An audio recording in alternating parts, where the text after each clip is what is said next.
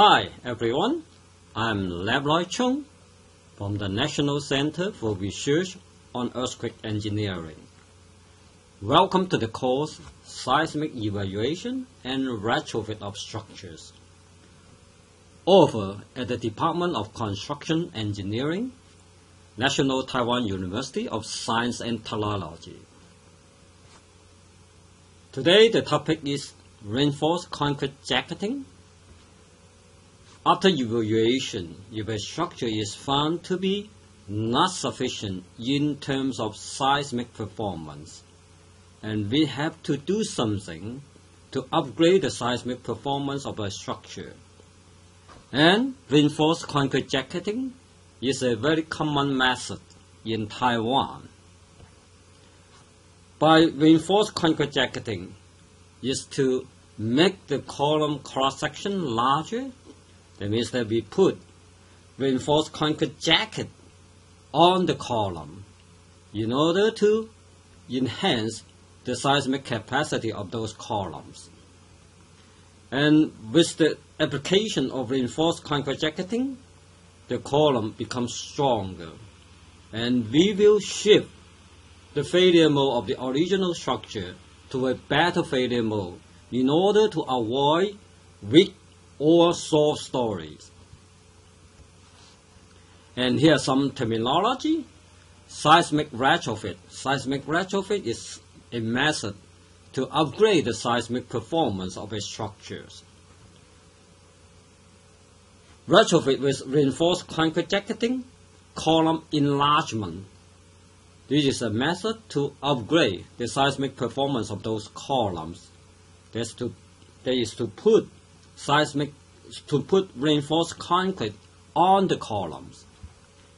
And after retrofit, we have to conduct detailed evaluation to make sure that the degree of the upgrading, seismic performance upgrading, is sufficient. And here's a picture of Hojia Junior High School located at Tainan City.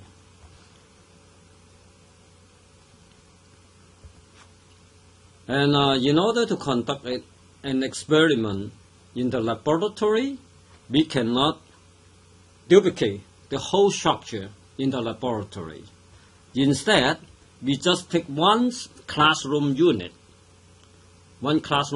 here, and then originally the structure is a 3-story building. Because the seismic performance is dominant by the first floor, so that the lumber story is reduced to 2-story when we fabricate a specimen in the laboratory. And then the originally is a 3D structure, and in the laboratory we reduce it to a 2D structure, and it becomes a planar frame. And here's the elevation, the second story, and the roof of the structure. And here's the side view of the structure, of the specimen. Therefore, it becomes a planar frame. And here's an experimental setup. This is the frame in white color, and we have doors and windows. And then we have 2 actuators exerting force on the second floor and on the roof. And the amount of force is in proportion. The forces applied on the second floor and the roof are in proportion to 1 to 2. 1 to 2. And then we have some steel frame to prevent the structure from out of plane deformation or out of plane failure. And after the test, we can have the hysteresis loop of the structure performance. And the horizontal axis is the first floor displacement, interstory displacement, and the vertical axis is the base shear of the structures. And from the observation, take a look to the failure mode of the specimen. And because of the presence of the captive of the window shield, therefore the column is captive. That means that the effective height of the column is reduced, so that we is observed that column failure and shear failure. And the base shear strength is a 48.2 ton force. That means that the maximum base shear is 48.2 ton force. And after the experiment, we are going to apply retrofit methods to upgrade, to recover the strength of the structures. And here we use reinforced concrete jacketing, and here's the elevation. And then you can observe that there are some lateral or transverse reinforcement here, and here's the cross section at the column of the column's cross section. This is the original column, and then we apply some longitudinal reinforcement and transverse reinforcement.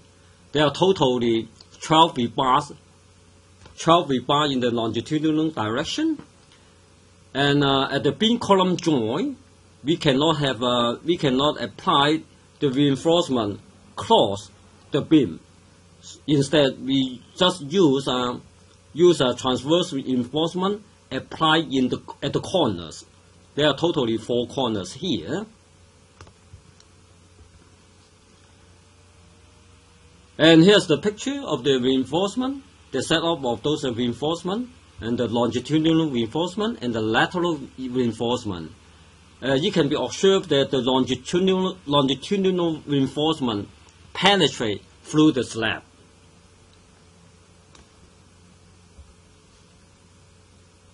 Okay, after retrofit, we conducted the pushover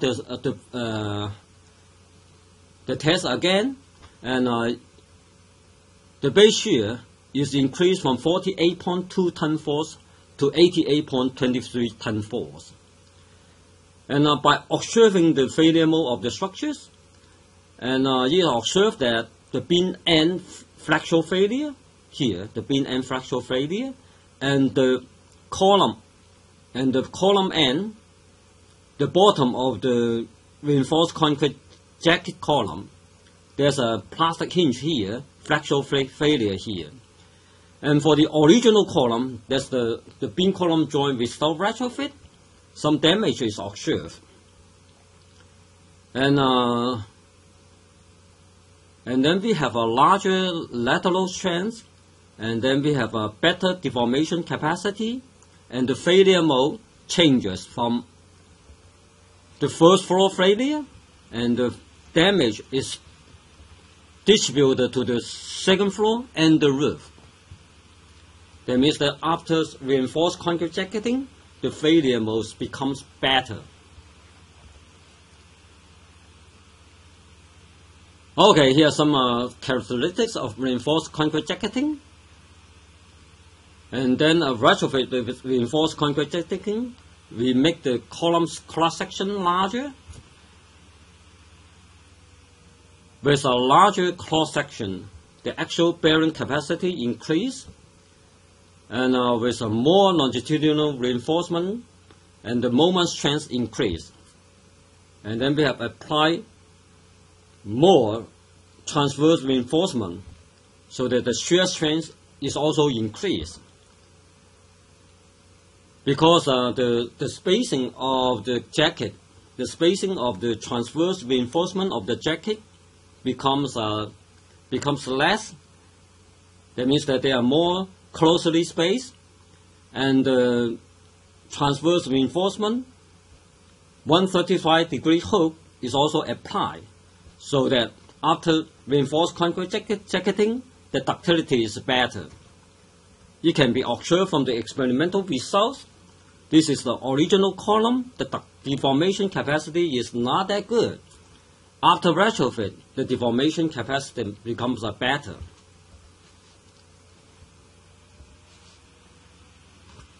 And then with reinforced concrete jacketing, both the strength and the ductility of the structures is increased.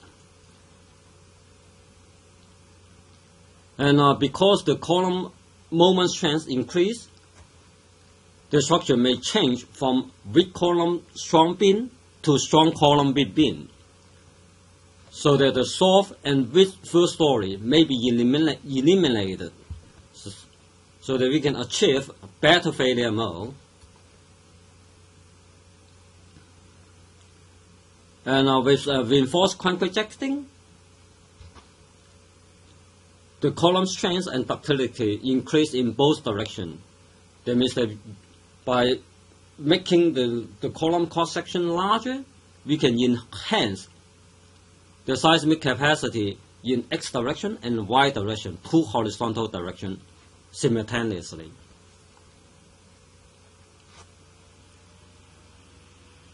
And if the material quality of the original column is no good, and then we can apply reinforced concrete jacketing. With reinforced concrete jacketing, post-installation of reinforcement is not necessary. That means that in case the post-installation of the reinforcement is not applicable, we may use reinforced concrete jacketing. And compare with adding wind wall or adding shear wall, reinforced concrete jacketing has less impact to lighting, to openings, and ventilation. That means that the influence to the opening of the original structure is less, so that the impact on lighting and ventilation becomes less. But reinforced concrete jacketing occupies space, so that it may impact the visual. It may induce a visual impact. And also, with the introduction of reinforced concrete jacketing, it may make the corridor, the width of the corridor less, so that you may have some problem for the passage. And here's the reinforcement of the reinforced concrete jacketing, and here's the longitudinal rebars.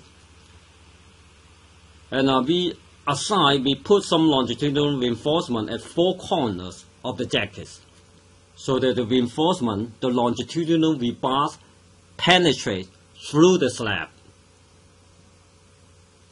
but not penetrate the roof, in order to avoid water leakage, so that the reinforced concrete jackets stop at the bottom of the roof. At the bottom of the roof, it's not necessary to penetrate through the roof, in order to avoid water leakage.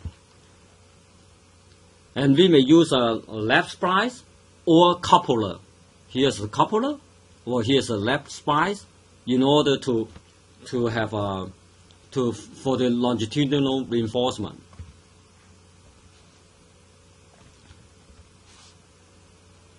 And usually, splice is not allowed at the same elevation. That means that there's a coupling here, another coupling here. And there are two types of reinforcement, the assignment of the arrangement of the reinforcement. And this is alternative 1, this is alternative 2. From alternative 1, we use a 2L shape. One L here, another L here, start from here, and ends here. For the lateral or transverse reinforcement, and we use a corner ties here. That's one alternative. Another alternative, same as before, one L here, another L here. Instead of corner ties, we use interior ties here, with one end 90-degree hook, the other end 135-degree hook, and they are placed alternatively in alternate mode. That means that we have 135-degree hook here, 90-degree hook here, 135 degree hook here, and 90 degree hook here.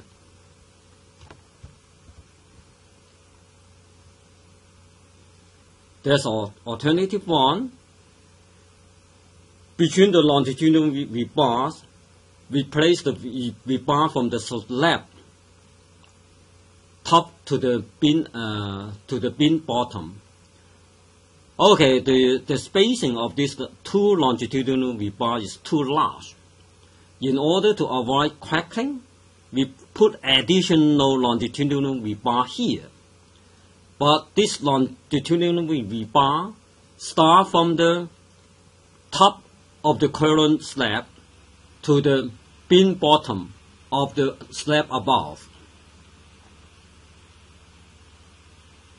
And we place two L-shaped longitudinal transverse V-bar here. There's one L, and there's the other L here, and the ends, both ends of the L-shaped transverse reinforcement with 135 degree hole.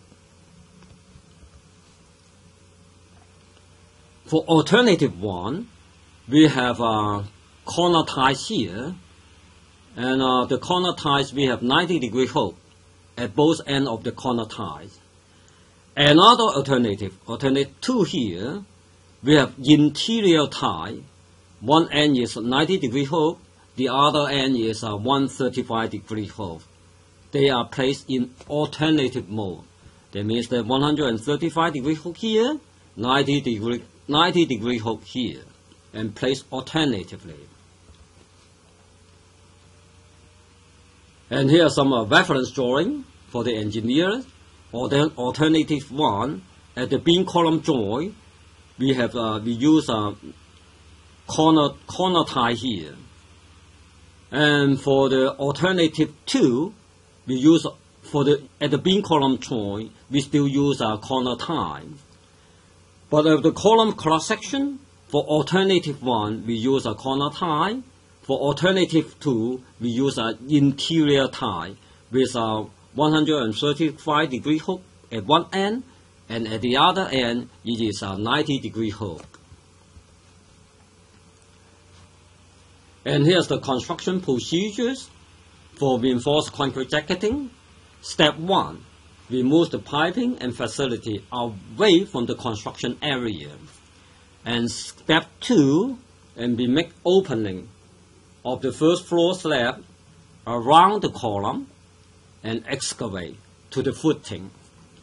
And step 3, we remove the finishing of the original column and then chip the column surface with roughness of 6 millimeters.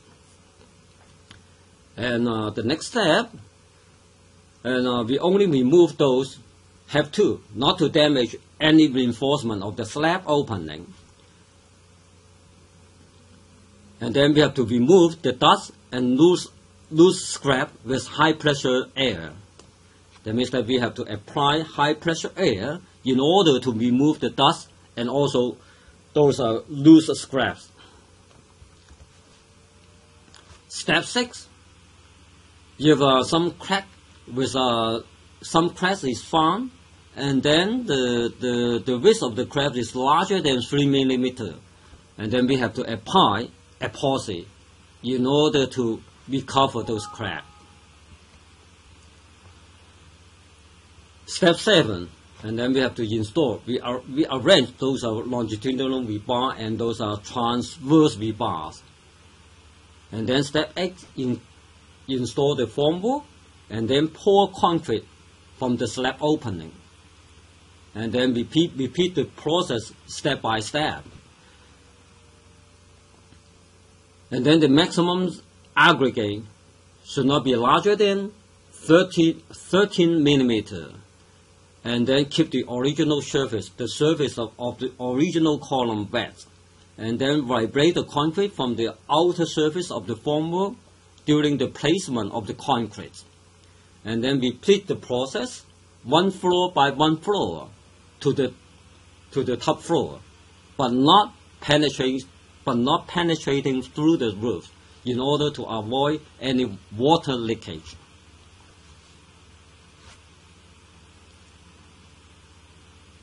And then we have to determine the plastic hinge or nonlinear hinge parameters.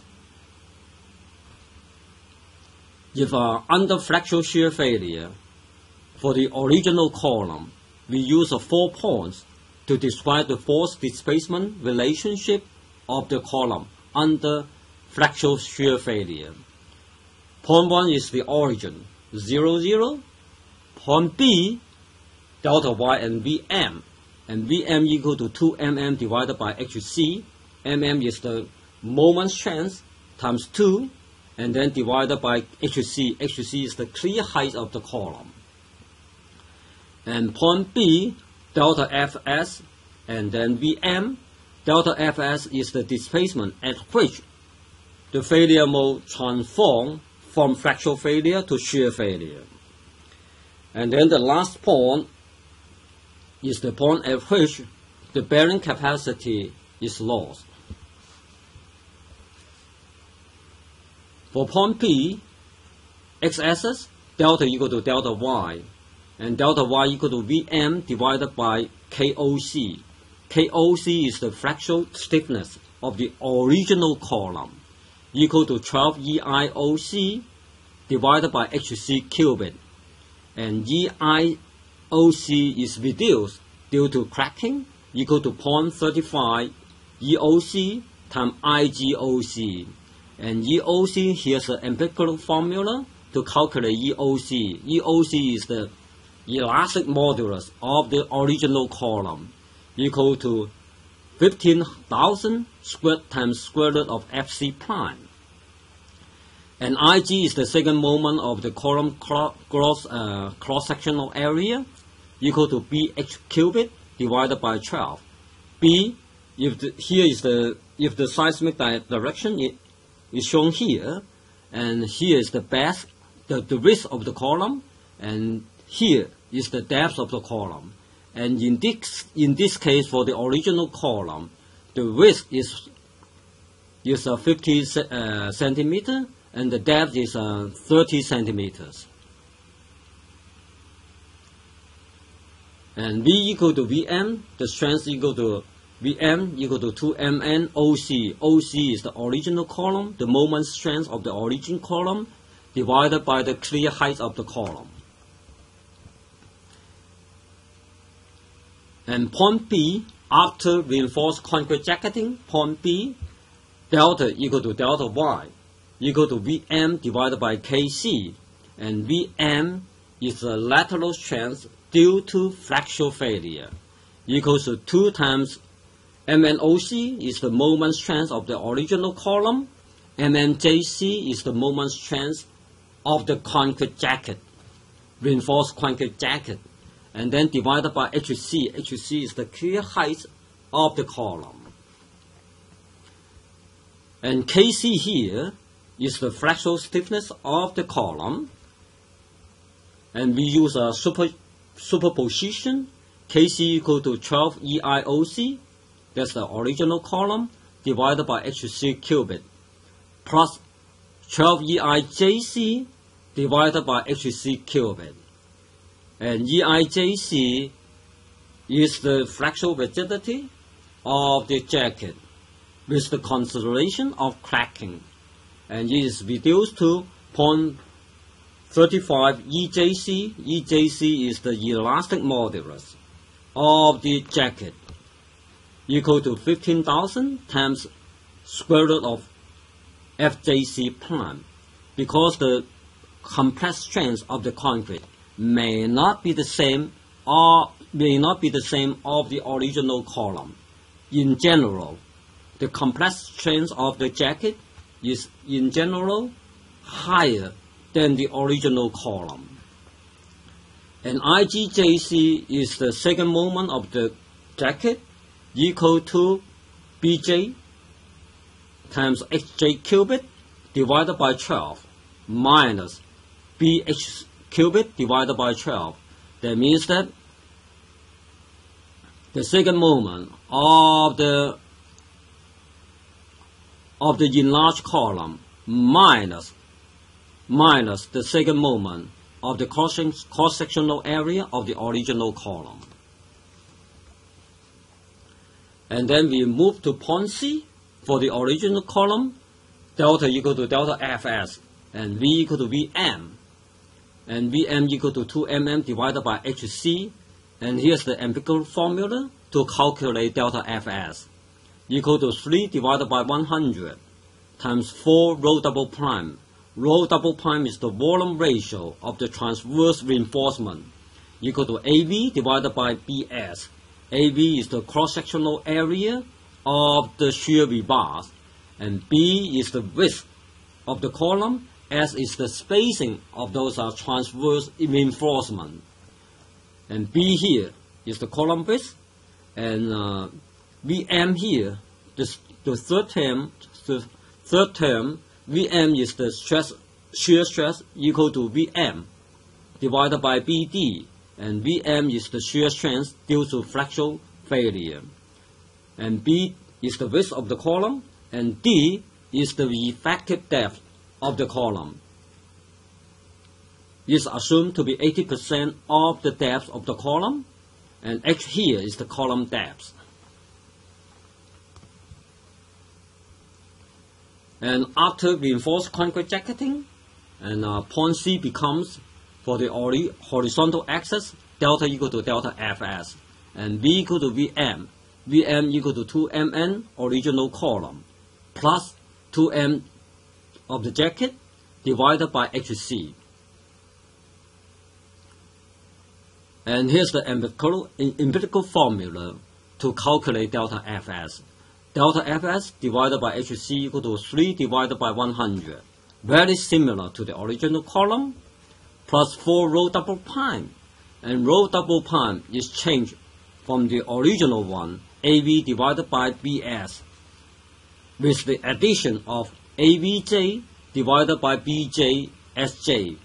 And BJ is the width of the jacket, and SJ is the spacing of the shear rebar of the jacket. And then move to the next term, Vm. Vm equal to 2mm OC divided by BD/HC divided by 133 square root of the FC prime, FOC prime of the compressed strength of the original column, plus 2mn jacket, that's the moment strength of the jacket, divided by Bj, the width of the jacket, Dj, the effective depth of the jacket, Hc is the clear height of the column, divided by 133 square root of compressed strength of the jacket. And D is the effective depth of the original column. It's assumed to be 80% of the depth of the column, and H is the original column depth. And DJ is the effective depth of the RC jacketing, equal to 80% of HJ. And HJ is the depth of the RC jacketing. And then the last term here, NU divided by 40 AG FC prime, after reinforced concrete jacketing, is changed to NU divided by 40 BH FOC prime, that's the compressed strength of the original column, plus BJHJ minus BH times FJC prime. FJC prime is the compressed strength of the RC jacket. And then we move to the last point for the original column, delta equal to delta A, and with the lower bound delta Fs. That means that delta A cannot be less than delta Fs, and V equal to 0. That means that at point D, the strength of the column disappears. And here's the empirical formula to calculate delta A. Delta A divided by HC equal to 4 divided by 100, 1 plus tangent squared theta divided by tangent theta plus NUS divided by AB FYT DC tangent theta. And tangent theta takes the last value of 65 degree and arctangent HC divided by H. And DC here is the column concrete, is the core concrete depth. After retrofit with RC jacketing, delta equal to delta A and the lower bound value. The lower bound for delta A is delta Fs. And V equal to 0, the strength disappears. And here's an empirical formula to calculate delta A. Delta A divided by HC equal to 4 divided by 100 plus times 1 plus tangent square theta. Theta equal to the minimum of 65 degree and arctangent HC divided by H. And DC here is the column core concrete depth, and JC is the RC jacketing, the core concrete depth of RC jacketing. That means that after reinforced concrete jacketing, another term is added here.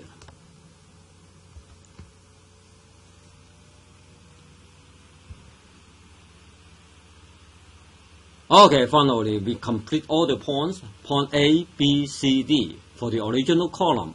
0, 0, delta Y Vm, delta Fs Vm, and delta A with lower bound delta Fs 0. And then to make the value non-dimensional, so that we have a theta here. Delta is normalized with Hc, and V is changed to moment, and then normalized by Mn. So that we have 0, 0 here, and after normalization, here becomes the coordinate of point B equal to 0, 1, because the hinge parameter only takes care of the plastic deformation. Therefore, the displacement here, the elastic displacement is subtracted from the total displacement. Therefore, we have delta F, delta Y minus delta Y equal to 0. It becomes 0 here. And Vm is normalized. After normalization, it becomes 1 here. And delta Fs, elastic moment, elastic displacement is subtracted. Therefore, we have delta Fs minus delta Y. And then normalized by Hc, and Vm is normalized by Mn, Vm is changed to moment, and then normalized by Mn, and then it becomes 1 here. And at this point, there's no elastic displacement, so the point B equal to maximum of delta Fs, delta A, and then normalized by Hc. And there's no strength here. Therefore, the point here, point D becomes a B0. And then after normalization, the moment strength is Mn, and the the moment scale factor is Mn, and the rotation scale factor equal to 1.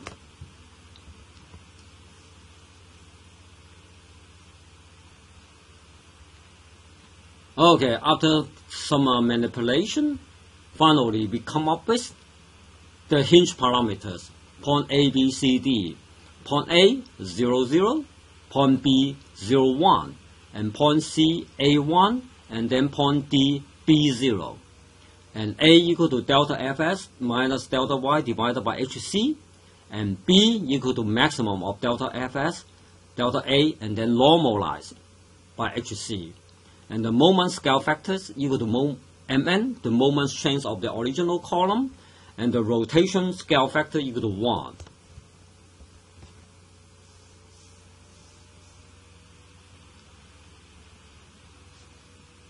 And these hinge parameters is applicable for the original column and the column with a reinforced concrete jacket. And then we move to shear. nonlinear hinge. And the shear strength after reinforced concrete jacketing, Vn equal to Vc. Vc is the shear strength contributed by concrete of the original column, plus Vjc, and this part is contributed by the jacket, plus Vs, plus Vjs. Vs is the shear strength of the contributed by the steel of the original column, and Vjs is the corresponding strength contributed by the jacket.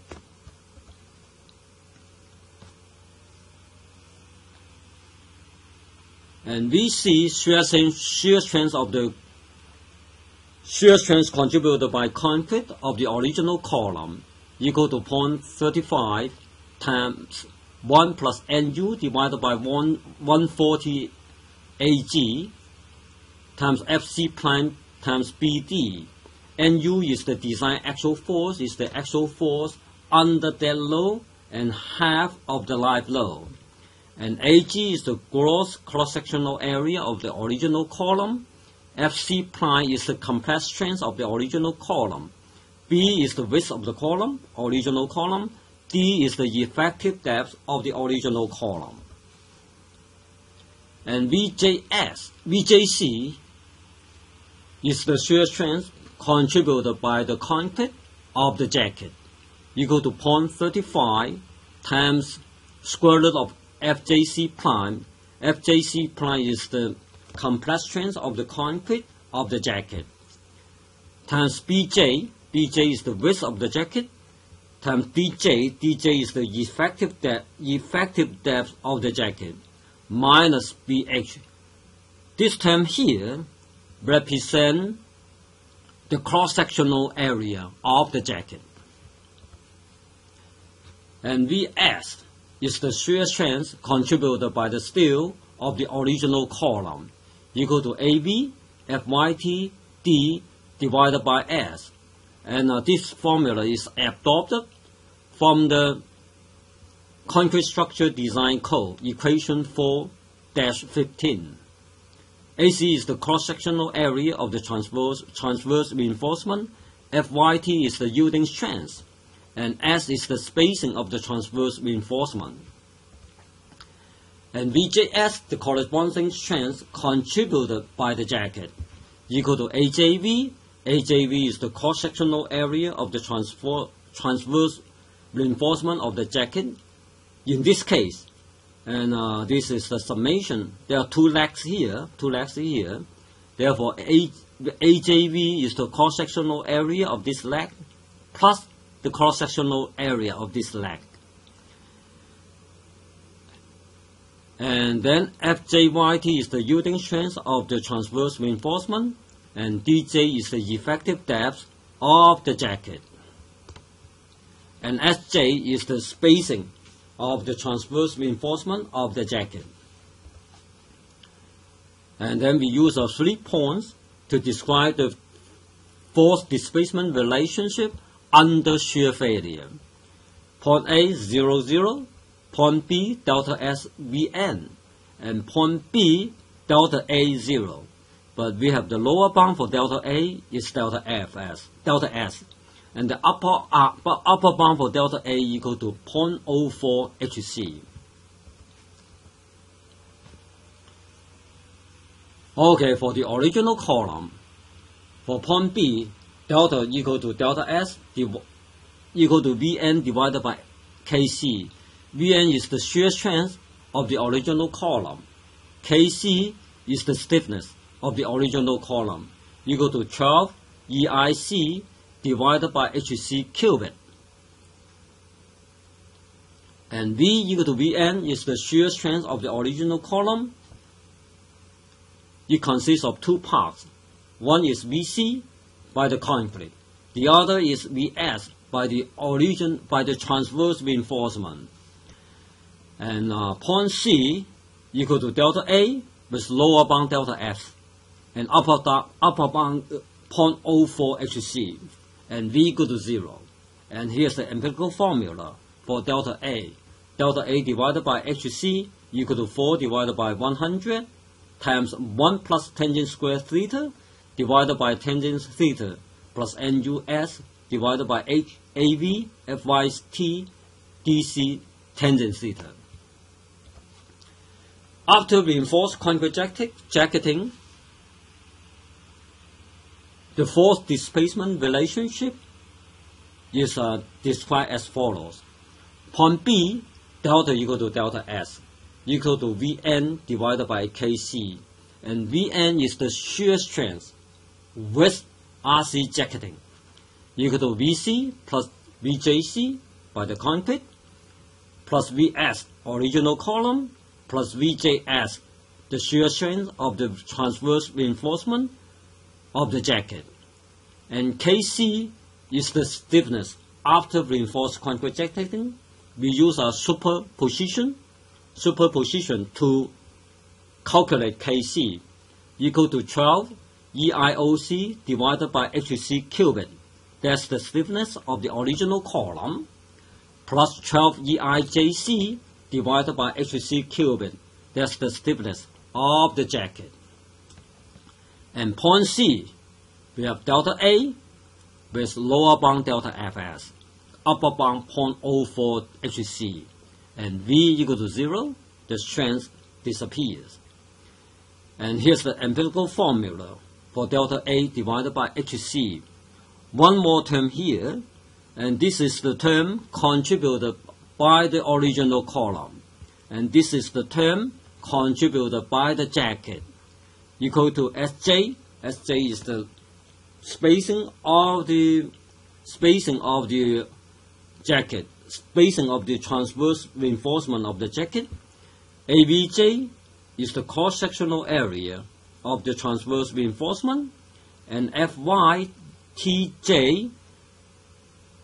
is the yielding strength, and DJC is the depth of the core concrete of the jacket.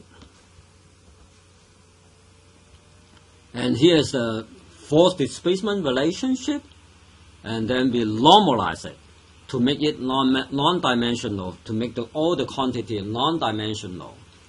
After normalization, delta is normalized by HC, the clear height of the column, and the lateral force or shear force is normalized by the shear strength.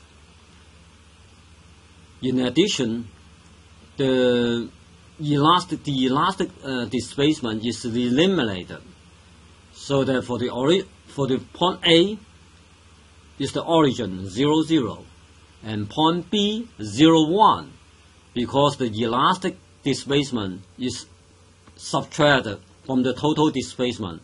Therefore, delta S becomes 0. That means that there's no plastic displacement at this point. And Vn is normalized to 1, and then point C here, the displacement is normalized by HC.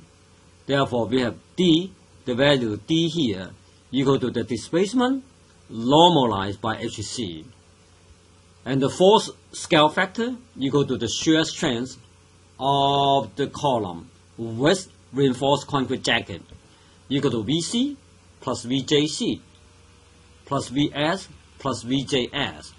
And the displacement scale factor equal to HC, the clear height of the column.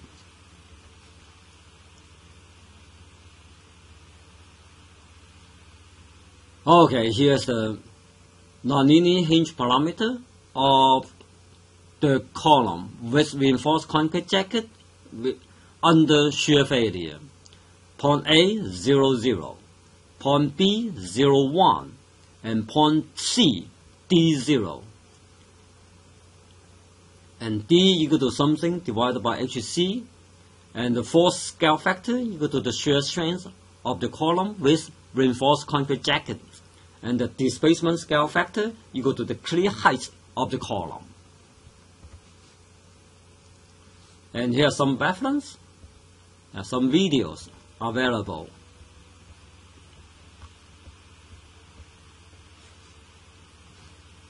Okay, in this lecture, we talk about the retrofit method with a reinforced concrete jacketing. That's to make the column cross section larger. And after retrofit, we have to conduct detailed evaluation.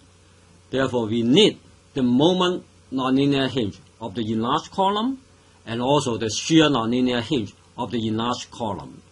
And in this lecture, we describe how to construct the nonlinear hinge, moment nonlinear hinge, and how to assign the shear nonlinear hinge, how to come up with the hinge parameters for the moment nonlinear hinge and the shear nonlinear hinge. And the video here will be uploaded in this channel. That's all for this lecture. Thank you. See you next time. Bye bye.